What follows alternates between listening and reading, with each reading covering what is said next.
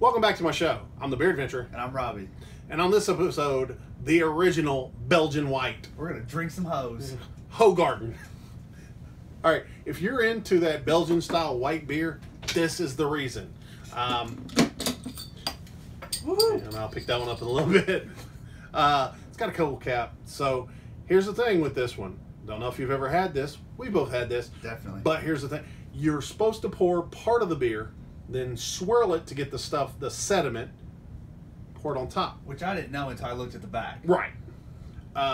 So let's zoom in. Let's see what we can do. As you'll notice, Oh, how pretty. and this is a highly carbonated beer. And I also tell you, it's going to be cloudy. Yes. It So don't be pours. alarmed. It pours a monster head, and it even says on here, naturally cloudy. So now we'll swirl that in there. The old swirlaroo. Oh yeah. Okay, because like I said, this thing pours a beast of a head. We need shirts that say, "Don't be afraid of the sediment." Don't. That's not. You know what? If maybe I need to start making some merchandise. I don't know. Look at that. Oh yeah. If that doesn't make your mouth water, I don't know what does. I mean, I'm loving it. I love it.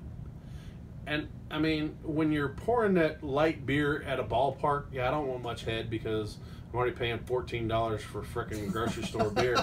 But when I'm having a good beer that might have, I want that foam so I can, you get a lot of the taste coming from drinking it through that foam, the aeration. The froth. Yes.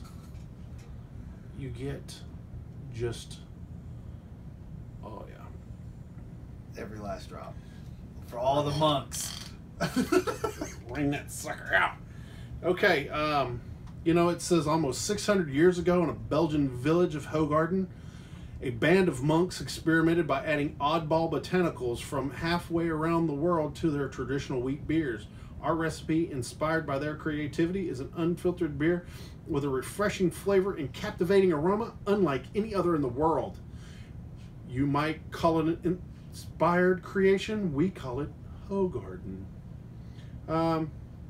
So, For the record, he hates coriander, and that's in there. And orange peel. But he likes orange peel. yeah, But not coriander. no, I do. I hate coriander. But it's very subtle coriander. Right. Now it's 4.9% alcohol, so you can have quite a few of them.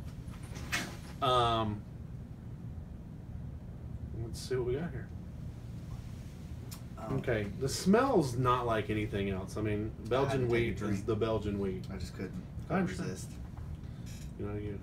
You got a head that'll float a freaking beer cap. Oh man. No discernible hot note. Very, very low IBU. But see, I don't get that much like banana in this one as some of the other wheat beers. Well, I've tried. that's the Belgian yeast is that Right. banana. But I get a nice layer of orange peel. I get that tiny little bit of the little bubble gummy. Yeah. I do get the orange peel. I don't really get much coriander. Yeah. And that's why I do like it. But if you leave the sediment in the bottom and then get right to the bottom, it's literally going to take you bit right into the orange rind. Yeah. It is just horrible. I know some people will pour it without the sediment. I suggest if you get a 6-pack, try it. Yeah. Try it without the sediment. With the sediment. Half shaken. Yeah. Overall, See, it just makes you you just keep picking up and drinking. this is a drinking beer. It's very refreshing. It just tastes good. I don't see it many places though. I was really surprised that we got it in at the liquor store. I've worked at a couple bars that we kept it, but it's not super common. Well, at least not in our area. Yeah. But I like it. I think it's a phenomenal beer. I've liked it since the first time I tried it. It's just a good beer. Like you said, it's not hoppy. Yeah. There's not a whole lot of malt. Mm-hmm. There's a malt backbone, but it's not real crisp. It's just so smooth and mellow and Let's see, I like it better than Blue Moon. oh God, yes. like the flavor profile there. I would love to have this on tap. I think it'd be great. I worked at one place that had it on tap. Yeah. Come to think of it, it sold like crazy. Yeah. I think I had it on tap. There you go. But we had like 40-something taps at that place. Just keep this tap open for me, please. Yeah. That'd be nice. All right. Well, I think we've discussed this one about as good as we're going to. So I think we get down to our rating system. The all-important, did you dig it? Dig it. Yes. Will you have another? Whole case, please. Yes.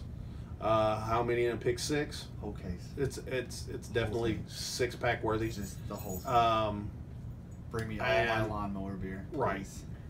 Now, it even has seekability for me. Yeah. Like, I look for it because it's not exactly easy to find in my area. But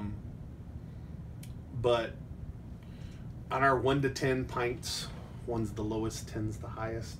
I give it an 8. Absolutely. It's an 8 all day. And on a really hot summer day, it's a 9. Oh, yeah, it definitely quenches the thirst. Well, let's talk about it in the comments. If you haven't subscribed yet, please do. Ring the bell. Put out a lot of content. We hope it's good for you. Hit that like button. Yes. Until the next beer adventure.